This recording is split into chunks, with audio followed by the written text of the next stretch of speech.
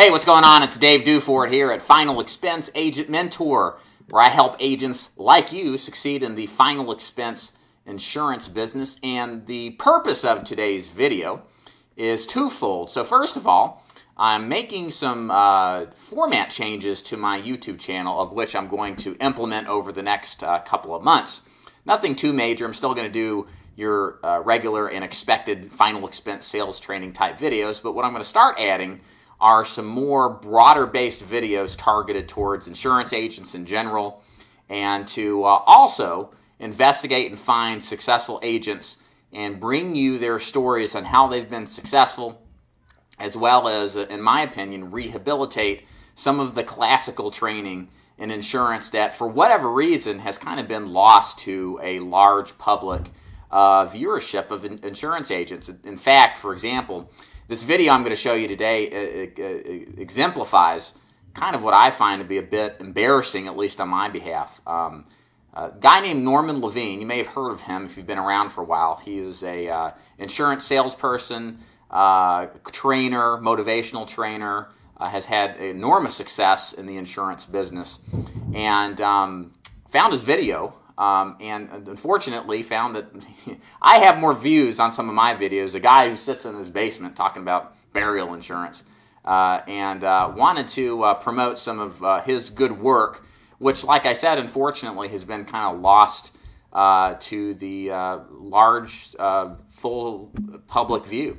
They're just, as you probably know, maybe one of the reasons you're on my channel is there's just not a lot of quality insurance sales training out there, and a lot of people, I believe, fail this business that could succeed had they had the right mentorship and the right training at their fingertips. And one of my new directions with my channel is to undo that as much as possible, not just as I've been doing in the final expense business, but also writ large in the insurance business. I want to bring up successful classical sales training because it's all essentially the same thing. Certainly things have changed with the digital era as it comes to prospecting and presenting, but ultimately sales is sales after all, right?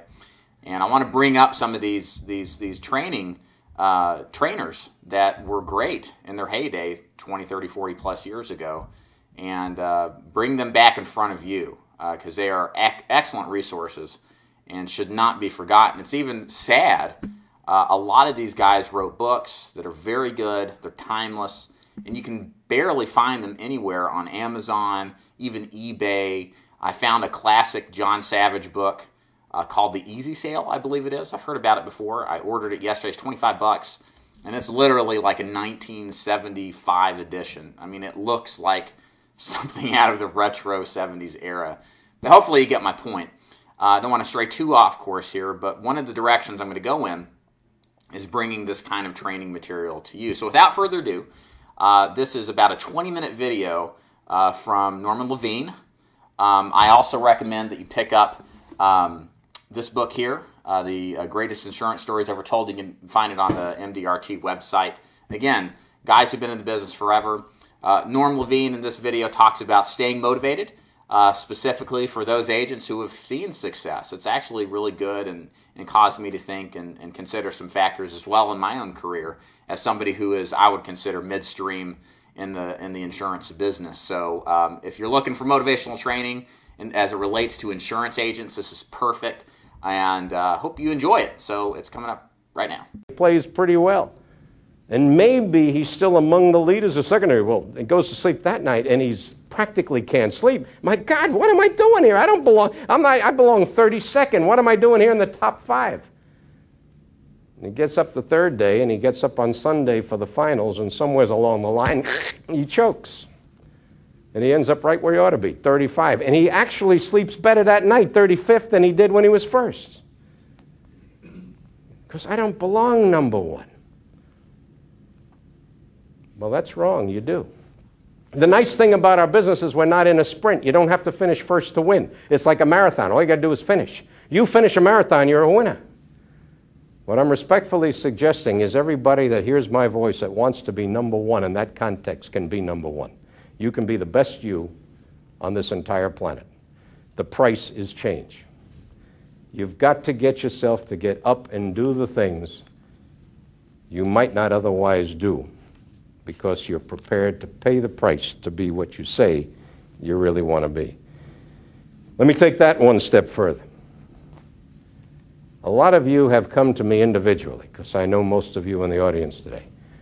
Most of you have come to me individually and said, Norman, I'm not as ambitious as you. I don't want to be that big. I've got a wife or a husband I care a great deal about. I've got children that I'd like to give some time to. I don't need the biggest car. I don't need the biggest house.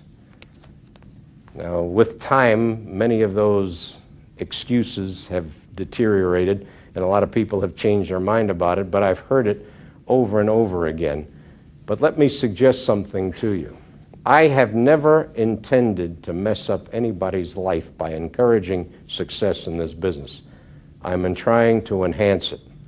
I do not believe, and I've got lots of evidence to prove it, that successful people pay a price with bad homes or bad families or bad community relationships. Quite the contrary. The greatest human beings I know on this planet are frequently highly successful people, many of them in the insurance business, who have fantastic family lives and who are active in their community and who are making a significant contribution. There is nothing exclusive about being successful and being a whole person. As a matter of fact, the $1 Million Roundtable's theme, being a whole person, is the common denominator of most successful people. The trick, however, is to compartmentalize your life. Most people can't do that. Most people don't realize there are at least 4 different parts of each of our lives. Family is probably number 1 if you're a family person and you've got a spouse and kids. Your career is certainly up there, maybe number 2.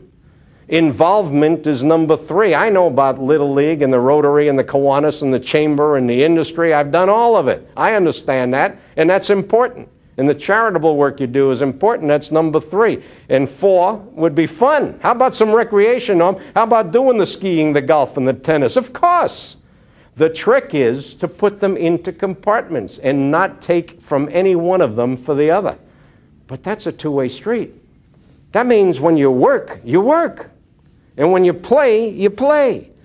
And when you're active in the community, you do that, but you make time parameters for it. And you religiously live by them. If you start a week and you don't have family time on your weekly activity sheet, shame on you. If you're not giving time to your wife and kids, you're cheating. If you're not giving time to your community and putting something back, you're cheating. They're not mutually exclusive. But the trick is to keep them separate. There's a time to work, and it doesn't take that much. Even if you're a workaholic and you're doing 50 hours a week or 60 a week, which many people in our business do, that still leaves 120, 130 hours for everything else. You will never work half the time. Nobody ever does. There's lots of time for family, and there are many things you can do in our business that involves the family. And I'd like to brag a little. I've got 3 kids. They were with me every inch of the way as they grew up. They went to meetings with me, and we went playing together, and we spent time together. If they were resenting what I was doing, if they had any resentment in their soul, you would have presumed they would have hated this business. Let me respectfully suggest with pride that I have 3 kids, and all 3 are in the life insurance business, and I didn't ask one of them to come in. They watched what I did and they liked it. Now, if that says resentment, then there's something wrong with my 3 kids, and I don't think there is. Now, let me respectfully suggest, having said that, that applies to everything. But let me tell you where people get into trouble. They allow one compartment to bleed into the other.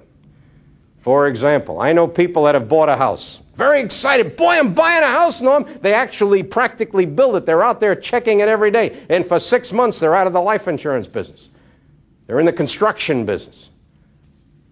Or something goes wrong. Health, marriage, finances. You know, show business has an expression, the show must go on. How would you feel if you had a physician that took 6 months off because he was having a spat with his girlfriend or his boyfriend? I mean, it doesn't work that way. You're entitled to have problems in any one of those compartments. You're entitled to have victories in any one of those compartments. But as I said earlier, And I mean this. If you can have success and victory in your career compartment, it will favorably impact on everything else, but you can't allow any of the problems in any compartment to give you an excuse for not performing admirably in each area. Your family deserves you no matter how tough it is at business. Your business deserves you when you're working with a positive mental attitude. And yes, the show must go on. Let me give you a perfect example.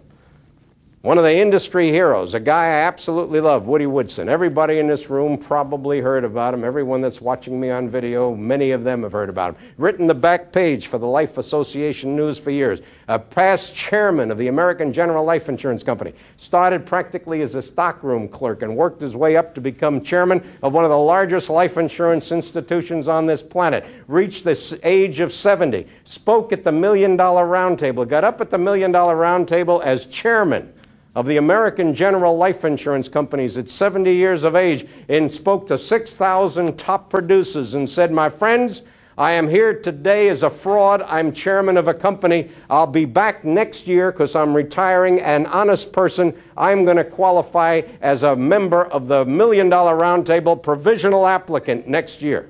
70 years of age. He did, in fact, retire at that age, and then he went to work selling life insurance. He called me up in November or December of that year, all excited. Norman, I did it! I said, you did what, Woody? He said, I did it! I made Roundtable. I said, congratulations. Now, some of you know you have to be sponsored into the Roundtable, and he gave me a great, great honor. Calling from Houston, Texas, he said, Norman, I'd like you to be my sponsor on my application for $1 Million Roundtable. Will you sign my application? I said, Woody, it'll be an honor. Obviously, there are a lot of people in Houston could have done it in 2 seconds. He sent it to me. I signed it. I was Woody's sponsor. Next year, he spoke at the $1 Million Roundtable. And he said, I tell you what, this time I'm here as a provisional applicant. I'm going to become a life member. He's 70 years of age. 6 consecutive years he's just accepted the challenge, and he went out to do it. Made it the 2nd year, made it the 3rd year, got to the 4th year. He had been married for over 50 years, and his wife for over 50 years died in February. Now you talk about compartment spilling. This busted Woody up, as it would have you or me or anybody else. I didn't see Woody till the $1 Million Roundtable that year. June came. I called to express my condolences, but I hadn't seen him. Saw him at the $1 Million Roundtable, sat down with him. How's it going, Woody? And this matured man, who I'd never seen anything but positive his entire life, his eyes welled with tears, and he said, Norman, frankly, it's terrible. He said, ever since she's gone, life has not been the same. I said, come on, Woody, snap out of it. He said, Norman, don't do that. And he started crying. I said, well, how about business? Trying to change the subject. He said, business, who cares? Haven't written a case since she died. Wrote one in January, to heck with it. I said, Woody, you said you wanted to become a life member of the $1 Million Roundtable. He said, Norman, it doesn't matter anymore. I've proven it. My age, I went out and sold. What do I care about that for? Well, I didn't see him again until September. I got off his back, saw him in September at the National Association Life Underwriters meeting. Woody, how's it going? This time, no tears. He said, oh, Norman, things aren't the same. It's not the same. But a little better. I moved in with my daughter, and things are better than they were, but not very good. I just don't feel it. I said, Woody, how's the Roundtable coming? How's production? He said, I told you, I haven't done it. Haven't done a case since she died. Doesn't matter. Spilling over. Well, maybe with justification. Tough time. I said, I tell you what, Woody, I don't believe it. You made a commitment. You were going to be a life member of the $1 Million Roundtable. You've made it for 4 years. You've got 2 to go. If you break the code now, you're not going to be able to make it in less than 10. That's not the Woody Woodson I know. You can make Roundtable. He said, Norman, it doesn't matter. I said, you're in my unit. I'm going to start calling you or writing you every 2 weeks from this point forward. And I did. Called him every week or 2, and he never acknowledged something was going on, but I kept saying, Woody, come on, snap out of it. Compartments, you know, you talked about that. This is your career. Let's go do it. Got no reaction from him, but he didn't tell me to stop calling either, so I kept calling, kept writing. Got down to Christmas that year. Remember, in September, 70-some-year-old guy, recently lost a wife, 1 case in January, nothing in the bank, starting cold turkey. My phone rang around December, guy on the other end of the phone laughing hysterically. Ha, ha, doing, Norm? Woody here. I said, how you doing, Woody? He said, fantastic. I said, what happened? He said, I haven't told anybody. I haven't told my general agent. I haven't told my daughter who I'm living with. But I just placed a case and made round table. He had done over 25 lives from September to December at that age, having recently been widowed, because he had the guts to pull it together and keep his compartment separate. He went on from that moment, not only to make roundtable that year, for the 4th consecutive year, he's made it every year since. He's a life and qualifying member of the $1 Million Roundtable, pushing, I guess he's over 80 now. And if a guy can do it in 3 months with that, I don't understand why people with a hangnail sometimes have to take 6 months off from this business in order to recuperate. It's attitude, it's compartments, and it's how it works. Well, where does all this bring us? I'm going to quickly summarize the bottom line, gang. There are 3 components that make successful people successful in our business. And I don't know anybody that doesn't do well at all 3 if they're successful.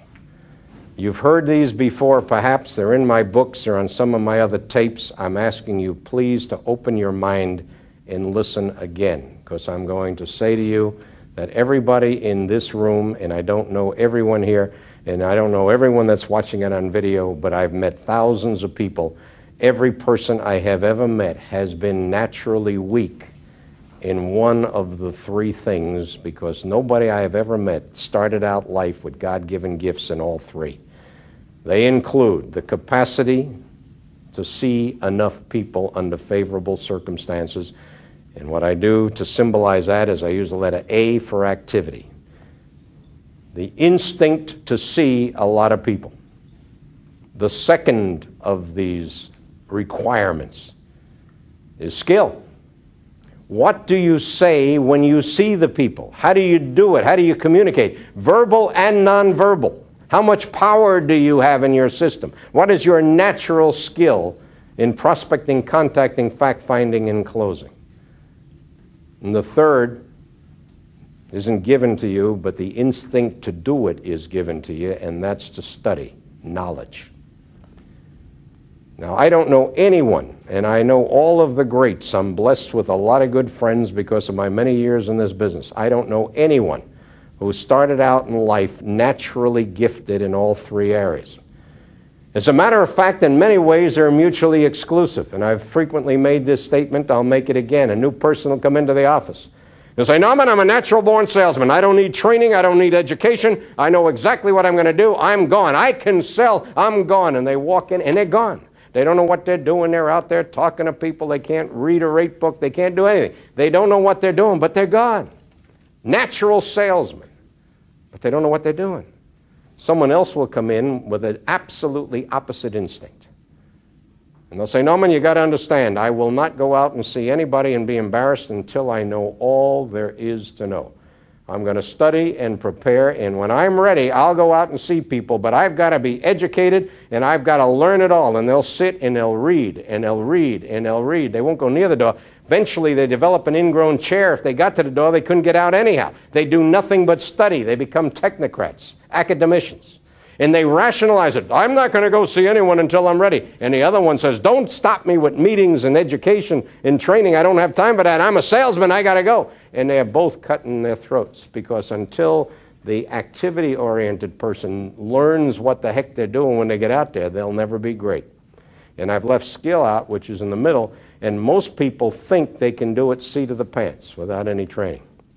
Now, I'm going to suggest to everyone hearing my voice, everyone that's watching me on video, that I don't know you, but I am telling you, unless you're the first person in this world I've ever met, you have a natural weak suit in at least one of those 3 areas.